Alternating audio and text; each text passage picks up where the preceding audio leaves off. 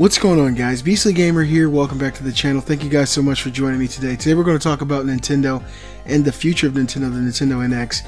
I'm actually really excited about the tech. I'm excited about, the future of the 3DS, the future of the Wii U, what Nintendo's plans are for the next handheld, the next console. The thing that has me worried right now about Nintendo, on the other hand, is they're supposed to be launching this thing in March. Here we are, it's October, nobody's seen it. I'm thinking that we have to see it this month, that we have to.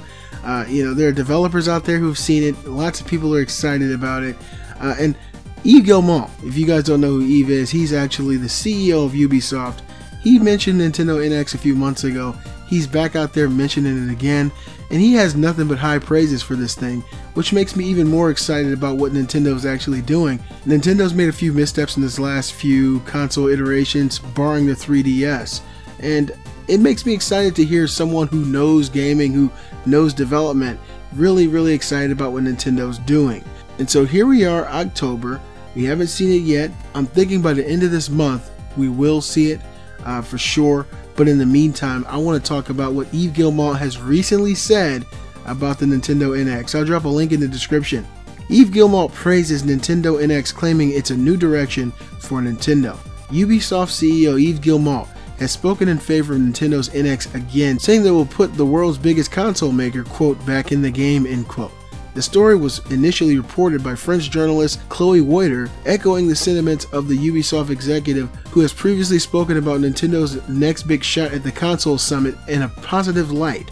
Once again, Guillemot stated that even though Nintendo's Wii U did not quite perform on the standards set by the company, Nintendo NX would be a fresh start and one that would prove as a redemption for the company and fans alike. The dismal performance of the Wii U is further highlighted by the fact that Nintendo's previous console, the Wii, had sold more than 100 million units since its launch in 2006, 6 years before the launch of the Wii U in 2012.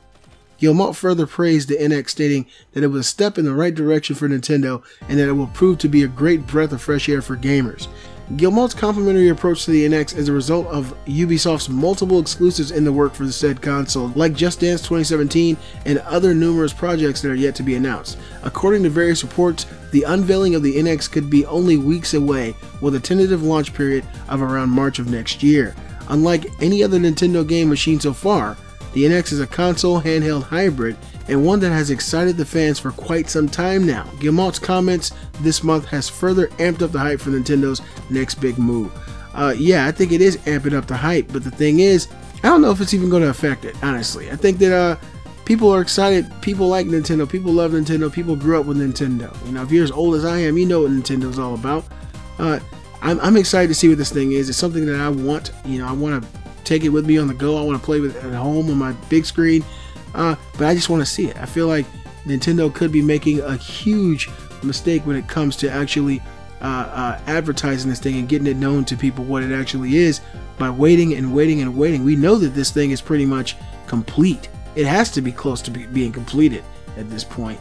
And so I think that they need to get out there, they need to put one foot in front of the other and go out there and show people what this thing is to really get people excited about Nintendo's future.